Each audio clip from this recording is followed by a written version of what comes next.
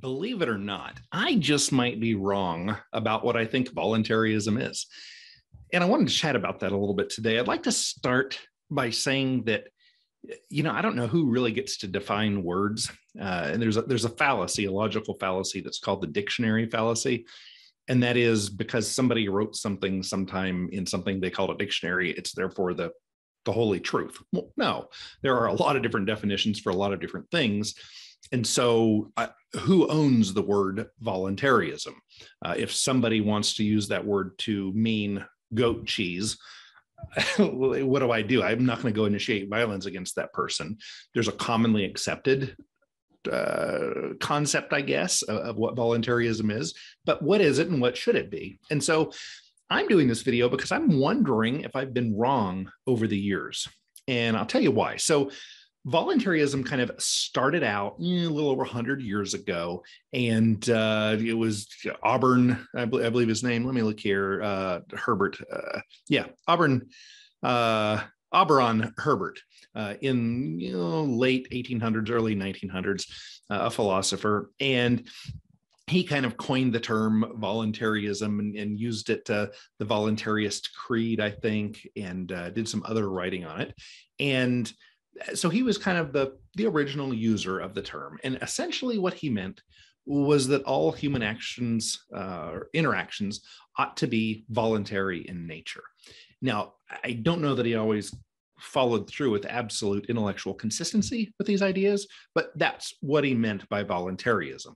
And so, when you make up a word, you kind of get to be the person to decide what it means, maybe. So he's the guy who started it, and then it kind of lay around for a little while.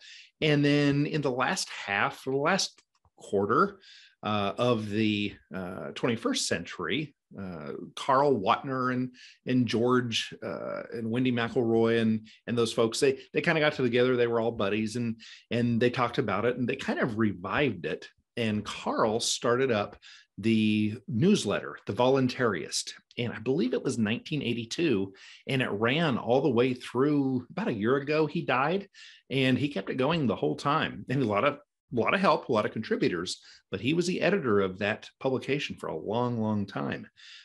And so his perspective and what's still on the website, and by the way, to be forthright here, he was a mentor of mine, and he assigned a friend of mine, David Scotesi, and me to be the executors of his estate, or not the executors, but to carry on the Voluntarist and to keep it going forevermore, or as long as we're around to do it, and so on. So I am somewhat involved with him, and I think that bias, my love for the man, might have made me stretch what voluntarism really is.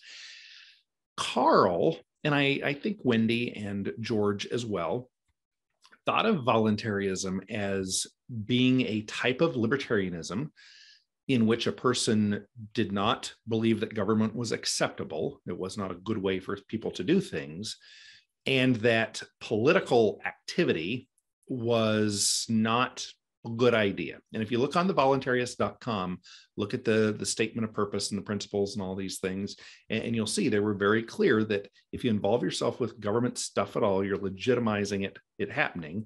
And so because of this, for many years, I have thought of voluntarism as a kind of a subset of anarcho-capitalism.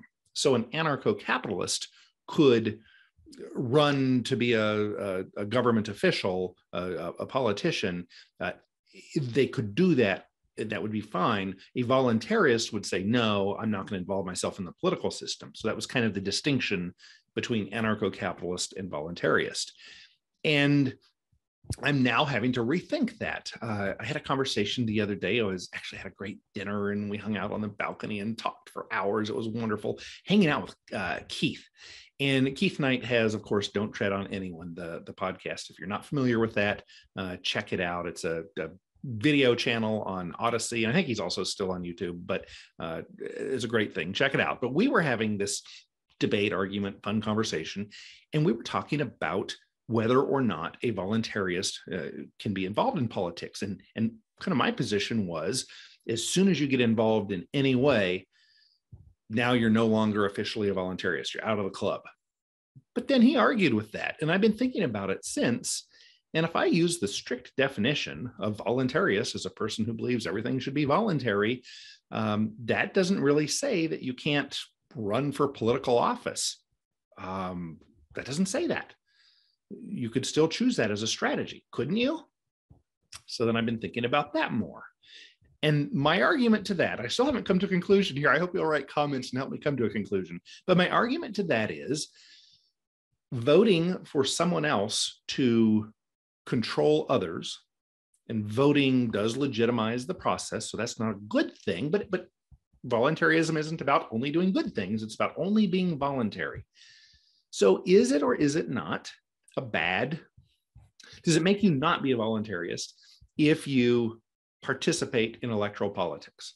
If you vote for someone, if you run for office, does that automatically exclude you?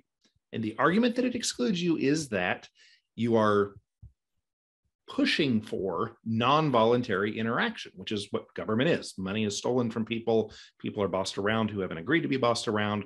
So you are a proponent of this bad thing. I think we all agree is bad, government and some people being masters over others. How do you fall on this? What should I be thinking? What am I missing? What other, I've mentioned several things here. What other things am I not thinking of that I should be adding? And I'll toss out one more thing before we close. And I have the note here. Where is the line between my involvement in government and my acceptance of government? If I need to get from here to the store and I drive on a government road that the government stole money, paid private contractors to build, so it had government involvement. If I drive on that, am I legitimizing the government? Or does it take something much more overt, like running for office or voting?